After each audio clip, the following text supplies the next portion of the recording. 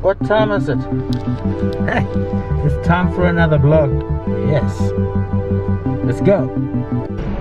That's a nice name for a company. Sloppy Kisses is the name of their doggy parlor. Cool. Pretty much any Claire Mawson is a spokesperson for the Stop Citizen Abuse campaign.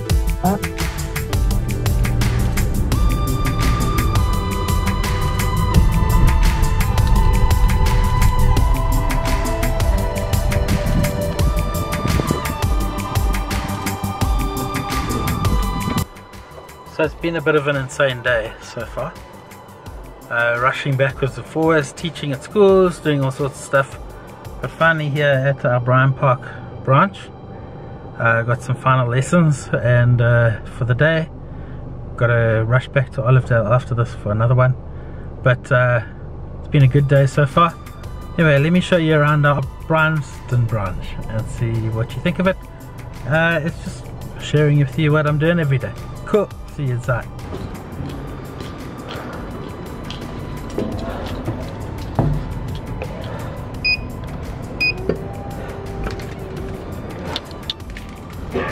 There we go.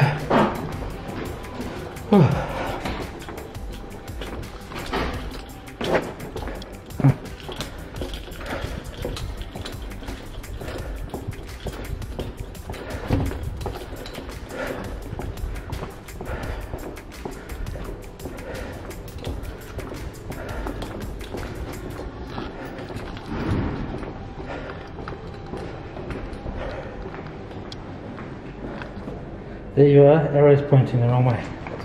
Let's change that around. Pointing the right way. Yeah.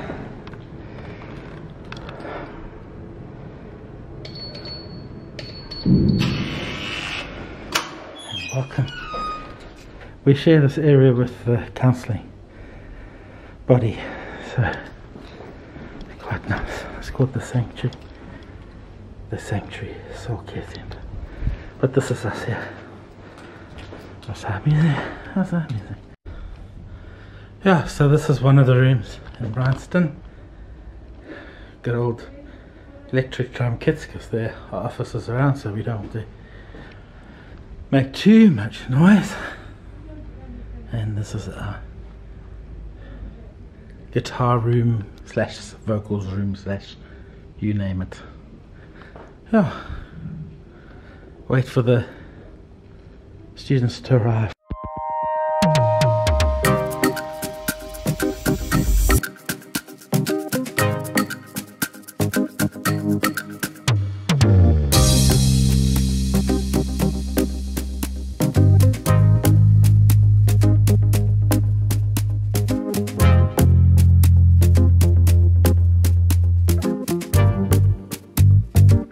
Okay, so I thought I'd take you on a little bit of a walk today around the neighbourhood.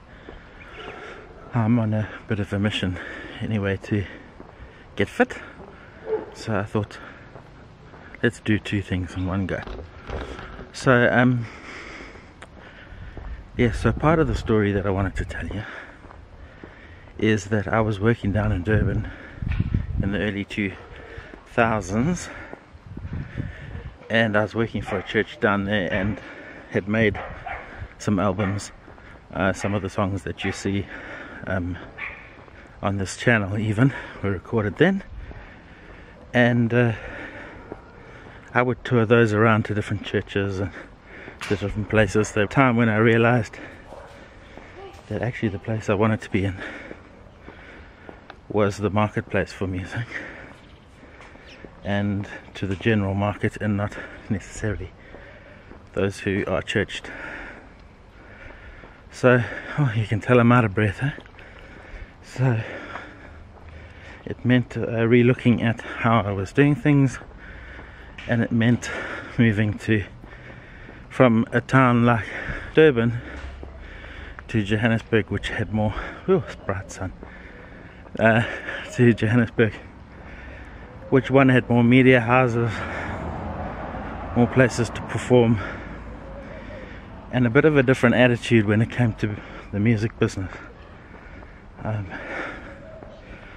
yeah, so it meant re-looking at that, and so I moved up to Joburg in early 2007, and I didn't really know many people. I knew the pastor and his family who were at a church in Bryanston, because they had been in my church in Durban when I was growing up, and so I thought, well, at least I'll know some people.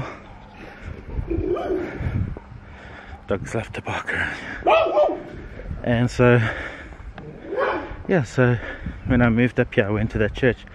The funny thing is that full circle moment, the pastor that was there at the time as well is going to be, he phoned me up this week and asked me if I would consider helping them in their worship team, because their worship director has taken a job in the UK and moved to the UK.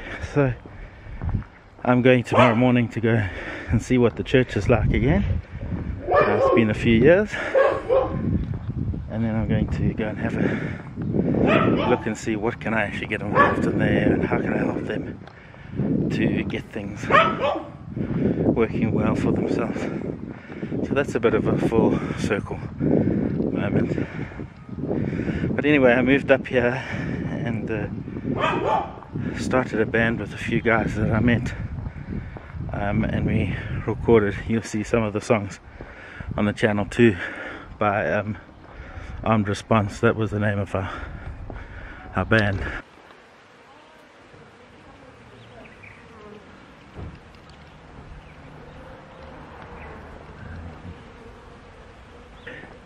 We put out some music from there, and we used to play at clubs and places all around Joburg.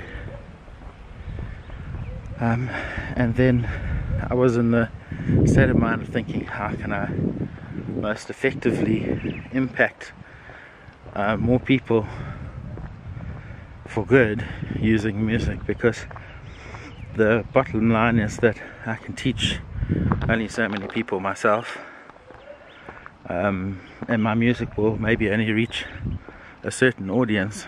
So how do I reach a bigger audience and make an impact there? And the music school was the most obvious step for myself. So in 2009, after a lot of talking to people and a lot of people saying, no, you're not ready for it, I just went for it and opened up the music school. And it happened to be at the time when there was a financial crisis around the whole world, and that's when I opened the business, which was probably not the wisest time. But when is a wise time to open a business? There's no wise time. I just got to tell you, there's absolutely no wise time to open a business. If it's meant to be, then it will work anyway. You just got to go for it. Yeah, so I opened in Johannesburg North in 2009. So the point of not coming to a particular job in Joburg was so that I could meet people in the industry and actually be focused on getting things started.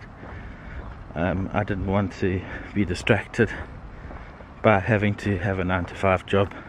I was able to focus and go to a lot of meetings and meet people in the industry, and even do some studies at WITS on, I did a music marketing and management, and I found that to be very beneficial. I think one of the main things I took out of that was that, and they didn't teach it to me, I realized it because everyone was moaning about different things about the music industry in South Africa. And the main thing that I realized is where there's difficulty for people, there's actually a business opportunity. Where people are having difficulty and moaning, you're able to help them. That no one's as dedicated as you are, particularly in those early stages where you have to put in long hours and the pay ain't good. And so there were years of super long hours and the pay being very poor. But you got to push through that. And so that's how it started. And I will fill you in more as we go further, but that's the starting point. That's how it happened in the beginning. Anyway, have a good day. Thanks for joining me. See you next time. Bye. Boop.